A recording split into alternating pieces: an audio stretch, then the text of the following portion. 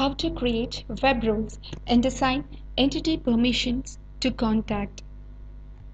First, let us see how to create web roles. Web roles are used to define a specific role for a contact, account, user.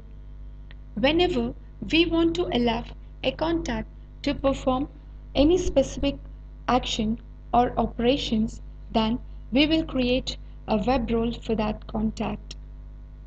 Now, let's see how to create a web role for a contact. Navigate to Portal, Web Roles. Here, select the New tab.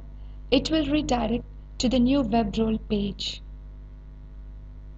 Now, you have to provide the required data like name, name of a web role, website, website associated to web role, description, description of a web role, authenticated user roles.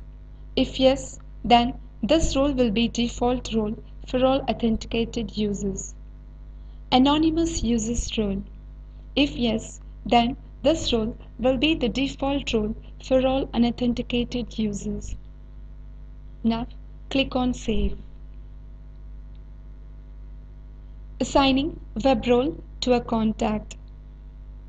Navigate to Portal, Web Roles. Here, select the web role and open. And click on the navigation beside a respective web role. Select the contact entity from the list. Now, click on Add Existing Contact button on the top left, where a lookup will be enabled upon clicking that. Select a contact from the lookup window. Now, let's see how to assign entity permissions to a specific web role. Entity permissions are used to define the access levels for an entity. We will add this entity permissions to our web roles. Now, navigate to Portal, Entity Permission. To create a new entity permission, click on New tab. It will redirect to the new entity permissions page. Provide the necessary information like name. This name represents the name of the entity permission. Here I am considering the account entity. Entity name. Name of the entity on which we want to create entity permissions. Website. Select website on which we want to add this entity permission. Scope. Scope will decide the access level of entity.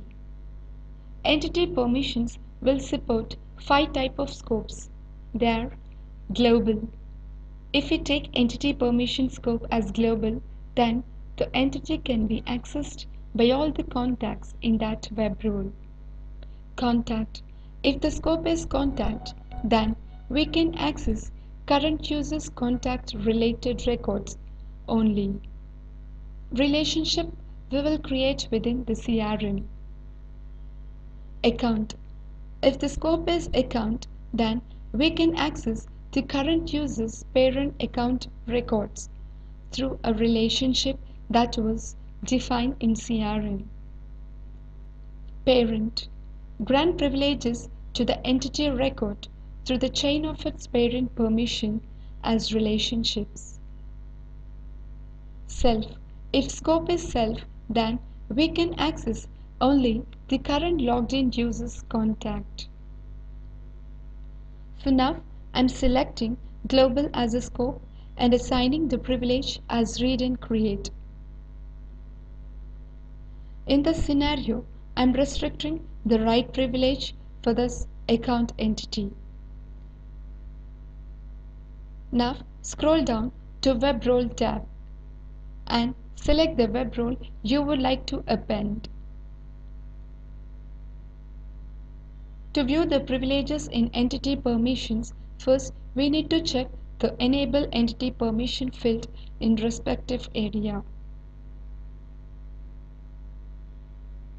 Now in the portal, I'm clicking on the account list, and once the record is opened, I will not be able to edit the details as write permission is restricted. Here, since I have given the create privilege, I will be able to create a new account record.